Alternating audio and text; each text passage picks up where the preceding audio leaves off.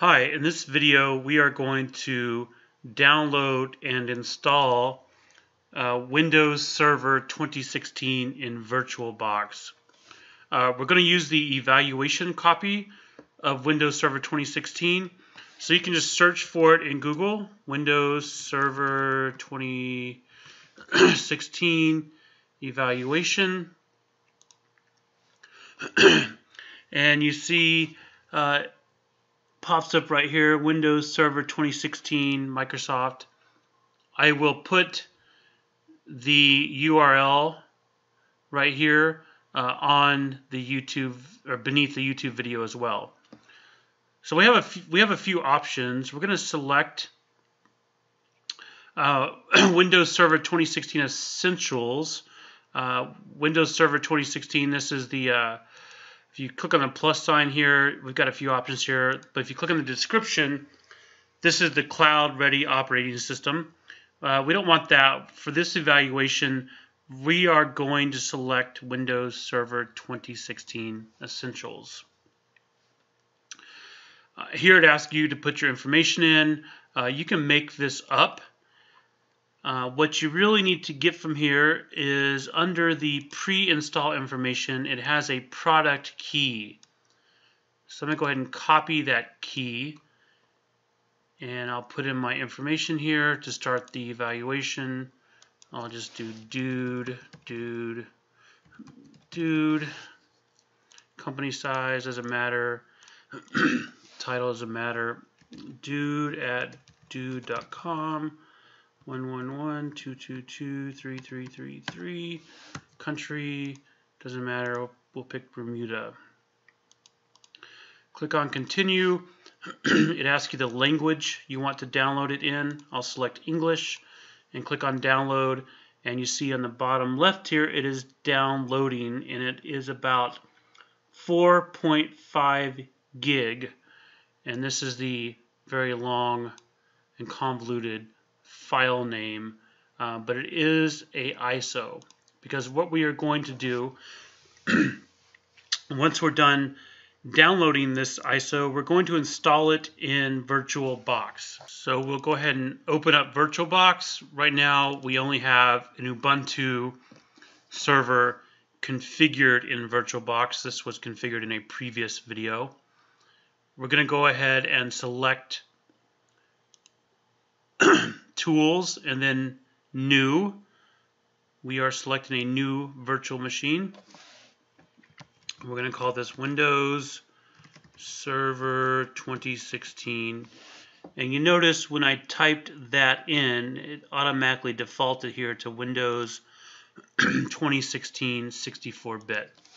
We'll add Essentials at the end here, and you'll see it changed to NT4. So we need to modify that to be Windows 2016 right there. It's going to put this in the DVMs folder, which is the correct folder for me. I'll click on Next. This is the amount of RAM that VirtualBox is going to use for this virtual machine, which is 2 gig. That's okay for now. We can always go back and change this later. For the hard disk, it's recommending a size of 50 gig right here. This is in contrast to the Ubuntu server over here, which recommended a size of 10 gig. So we will go ahead and select Create a Virtual Hard Disk Now. For the hard disk file type, we will choose the VDI. This is a file type that is used for VirtualBox. It's the VirtualBox disk image format. Click Next there.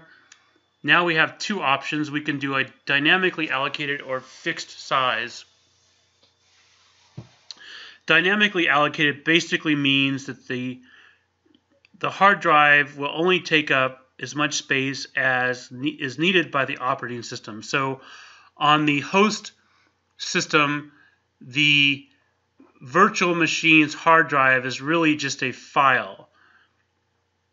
when we select dynamically allocated, that file that represents the hard drive for the virtual machine, that file on the host, will grow up to a maximum size of 50 gig in this situation. But it will only grow as necessary. If we choose fixed size, then the file on the hard drive of the host will be 50 gig total. So if we're concerned with space, if we think we may need more space, you should choose dynamically allocated, because the hard drive, which is represented as the file on the host operating system, will only use the amount necessary. But this is considered slower than a fixed size, which will use the entire size of the hard drive though. So if you're concerned about space, dynamically allocated. If you're concerned about speed, go with fixed size. In this situation, we are simply doing a test environment in a VirtualBox environment on a Windows 10 host. So we're not really concerned with speed. So I'll go ahead and select dynamically allocated. And here's the 50 gig it recommended. We could change this up or down. I'm going to go ahead and leave it at 50 gig. And this is the name of the file that represents the virtual hard disk. If I click here, it's going to create this file, Windows Server 2016.essentials.vdi, in this directory. So this file is what I was referring to earlier.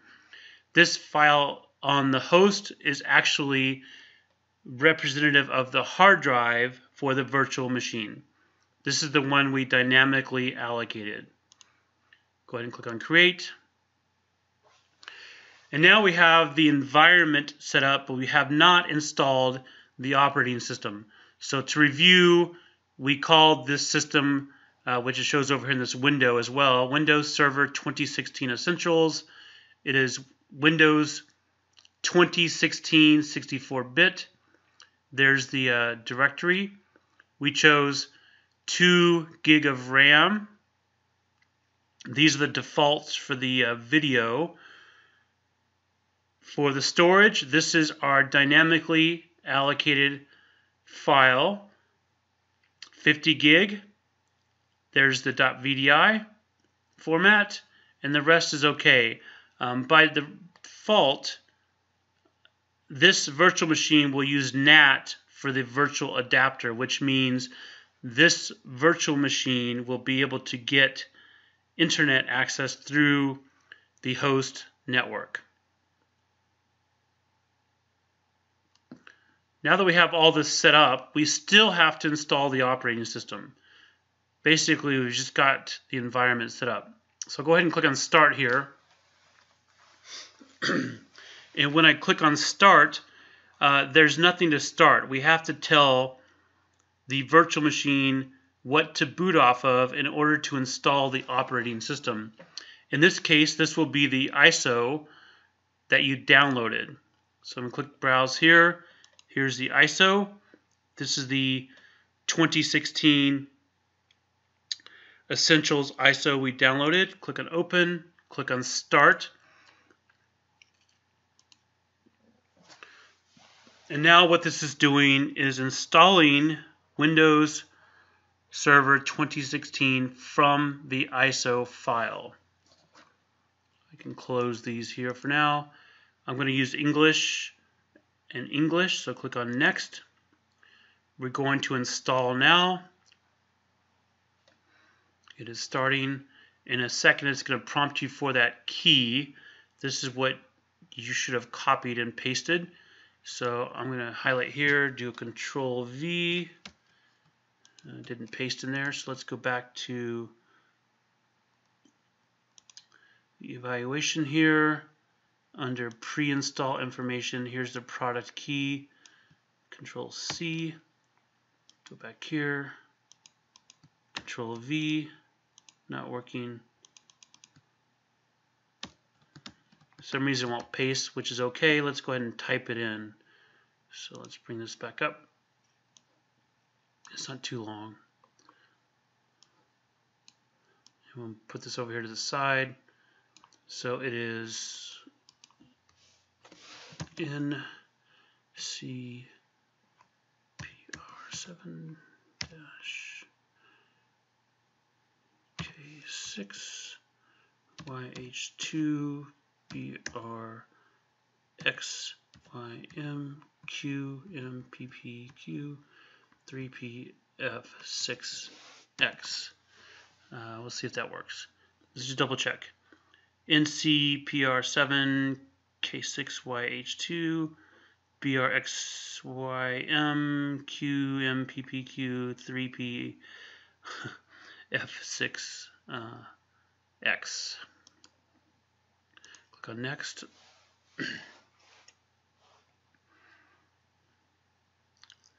Now it's going to ask us for the license agreement. Go ahead and accept this. You can read it if you want to. In this situation, we have two options here. We can do a custom install or an upgrade. In this situation, we're going to do a custom because we're not upgrading from another operating system. We're installing Windows from scratch.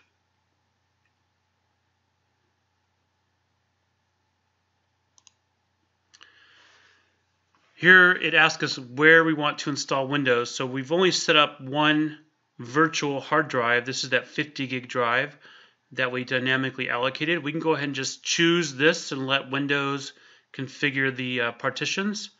So go ahead and select next. And now it's going to copy some files to that hard drive from the ISO, and it'll start the installation.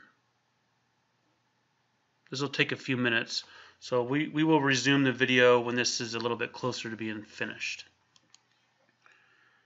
Now that the installation has finished, it should bring you here to a password prompt. This is where you're going to put in the administrator password. So you want this to be something secure, ideally. If I can type here. So I'll just make something up here. I'm not too concerned about security since this is just a test machine right now. Uh-oh, look at that. It doesn't match the complexity requirements. So we have to add all this garbage in here. I'm not a fan of complexity requirements. I prefer long passwords that are a combination of words. So let me make up a password here that meets the complexity requirements. There we go. So I have a complex but not very secure password.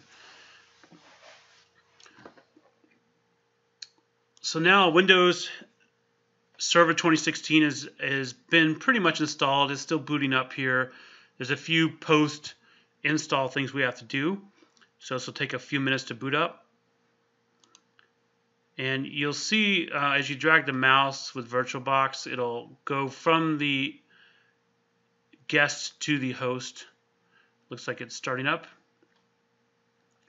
And you can also go to full screen mode here if you'd like.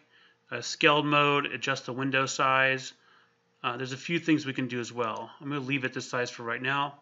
So we're going to do Control-Alt-Delete, but since we're in a virtual environment, we can send a Control-Alt-Delete right here, which is Insert Control-Alt-Delete. So we insert that, and it should bring up a prompt. All right, so it looks like the Control-Alt-Delete finally worked. It just took a while for this to fully come up. So here we're going to log on with our password. This is our complex password we selected. And now we are logging on as an administrator to the Windows Server 2016 machine. It's going to take a little while to log on here, but this is pretty much it. Now, once we log on, we're going to test a couple things to make sure we have network connectivity through VirtualBox, and to also update the system, which is a good thing to do as soon as you get it set up. And while this is working, let's go ahead and look at the hard drive here. So this is what we set up earlier. We set up on the D drive, what I set up is this VDI file right here. So this is the file we dynamically allocated. So this is really the hard drive that is being used by the virtual machine. So it can grow up to 50 gig, but right now it's at about 11.2 gig. If we would have selected fixed size, this would automatically be 50 gig to begin with. And in this folder is all the files necessary for VirtualBox to run the Windows Server 2016 virtual machine. You can see the logs here. We go back. We can look at this VBox file. So we can open it with that. We can open it with Notepad, or you can install Notepad++ and open with that. So when we went through the install, this is where we made a lot of these configurations in the GUI, and they were saved to here. RAM, we said 2048. We said down here the hard drive. You see here's some of the hard drive options right here.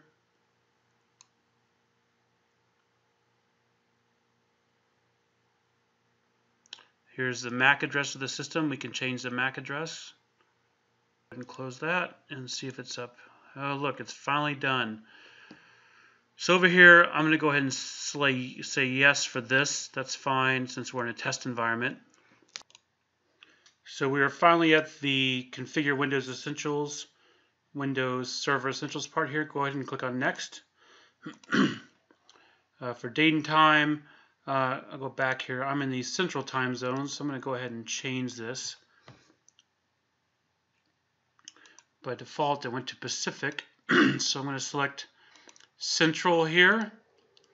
Click on OK. Click on Next. Company name, we'll say Top Gun.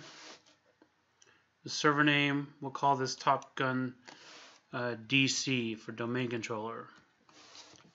We'll make it a domain controller later. Go ahead and click on Next. Alright, so for the administrator account name, let's go ahead and put in an account name for the administrator and a password. So we'll call this Maverick. Make a password here.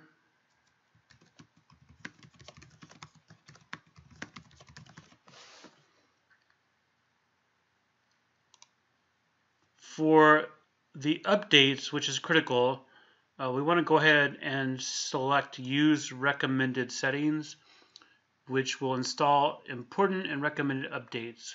So this will help keep the server secure. So I click on Configure there. Now this will take a while to get everything going. So we'll go to the command prompt, and you can see it's still working. Let's just do ipconfig. So we have a 10.02.15 address with a 10.02.2 default gateway. And as we discussed earlier, this is very similar to the Ubuntu image, and this is how VirtualBox sets up the networking. So the very first machine VirtualBox assigns on the network is natted to this address. Then we can just verify we have connectivity. We can ping 1.1.1. Whoop. There it goes. And it looks like it's still preparing. So a very long, laborious process. But we have Windows Server 2016 set up at this point.